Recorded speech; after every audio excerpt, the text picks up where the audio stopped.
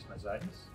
I'm a research director at CERTH ITI, and I'm involved in the AI4Media project. So my group does a lot of work on the topic of AI explainability, so developing methods that can help us understand why different classifiers make the decisions that they make.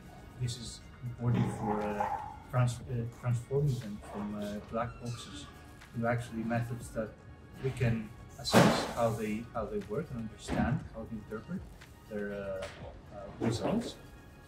So we do this kind of AI explainability work in the context of image classification, in the context of video event detection, and in this particular work we look into the problem of video summarization and how we can explain decisions that the video summarizer makes for a given input video.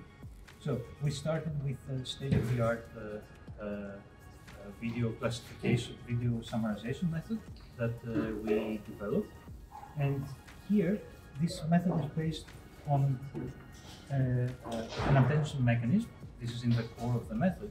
So what we did in this particular work is that we looked at different attention signals, different signals that we can extract out of this attention mechanism, and we examined to what extent one or more of these signals constitute good explanations for how the network made its final decisions.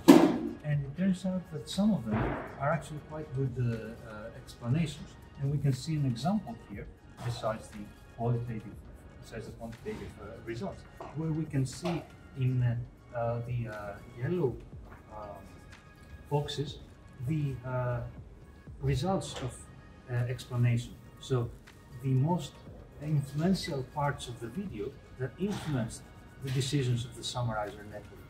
And in blue we can see the fragments that were actually included in the summary. So we can see there's a good overlap between the two.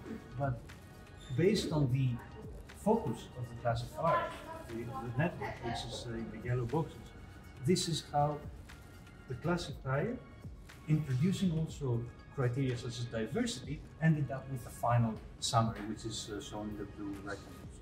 So this contributes to the user being able to understand actually what the output of the classifier or the network for summarization is, and not just accepting it as is without any explanation.